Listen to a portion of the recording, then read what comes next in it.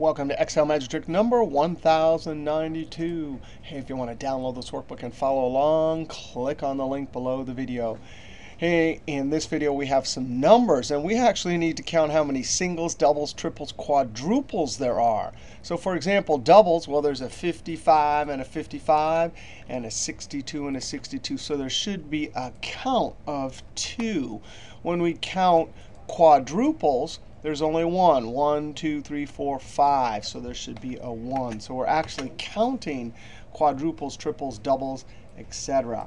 Now, when I get a situation like this, usually I have to hunt around and think and do all that. So, I kind of start off just going, well, this has to do with counting how many 55s there are, how many 62s, how many 37s. So I started off with count if. The whole range, Control-Shift down arrow, F4, comma, left arrow, Control-Enter, double-click, and send it down. So now I can see, yes, when I get a 55, it's going to say 2 in both cases. 62, 2 in both cases.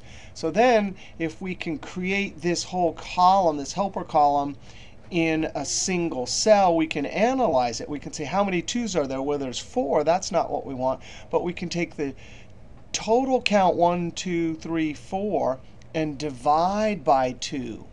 That'll give us 2. When we get over to our quadruples, there's 4, 4, 4, 4, 4. So there's 8 of them, and we could divide by 4. For this single 1 here, there's only 1, but we could take that and divide by 1. So let's try that. Now, one cool thing about helper columns, anytime you get a column, notice it's the whole range and then cell reference, enter F2, cell reference there. So it's as if we took this whole helper column, and if we just slap this whole extra column again into the criteria argument, we could simulate this whole column in a single cell. So I'm going to say equals count if. And the range, now the range, we just put a whole bunch of values in there, F4. That argument's expecting a bunch of values, but this one is not. Now count if, sum ifs, count ifs. The range argument can't handle an array operation, but the criteria argument can. So we simply highlight the whole thing. Again, F4, close parentheses. And now when we highlight this, because we gave the criteria argument, normally it's one criteria, and COUNTIF spits out one answer. But now we're given a bunch of criteria, so it's going to spit out a bunch of answers. In fact, a whole column of answers. So there's that simulated column. Now we can analyze this, Control-Z.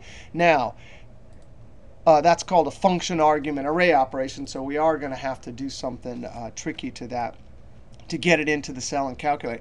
Now I'm going to ask the question of that whole helper column in a single cell. Are you equal to, not 2, are you equal to 1 cell to my left? Now let me just enter this and copy it down. It's not going to work. But let's come down here and highlight and F9 and see what we get. Well, we get a bunch of trues. There should be exactly 1, 2, 3, 4.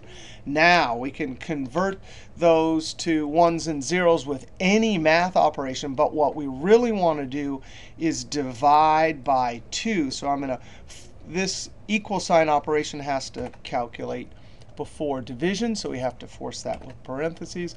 And now I simply divide it by whatever that is. Let's take a look. Highlight, F9. So there we get 0.5, 0.5, 0.5, 0.5. If we were to add all those up, it would give us 2, which is how many there are. Control-Z. And I want to add them, and that's an array operation. I could put it in sum, but then I'd have to use that special keystroke Control-Shift-Enter. So I'm going to use sum product. Now we're just going to use the sum part of it. The product would be multiplying multiple arrays, but we're just going to slap our array calculation into the array argument in sum product, because it can add this, and it won't require Control-Shift-Enter. That argument can handle array operations without Control-Shift-Enter. Control-Enter, whoops. What did I do there wrong? I think I want to not have that argument. Oh, right. When I hit Tab, it accepted that. It took that parentheses that was already there, so I need another one. Control-Enter. double click and send it down, and then copy it up. So down here, we could run formula evaluator, Alt-MV.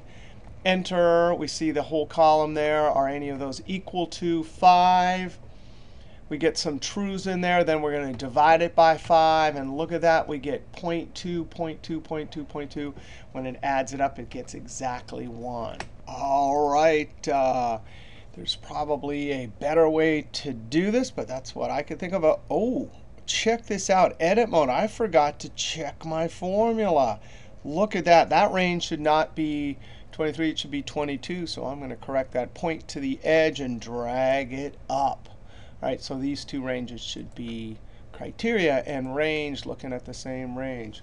All right, we'll Control-Enter, double-click and send it down. Click in the last cell, F2, verify. Looks like it's working all right. All right, we'll see you next trick.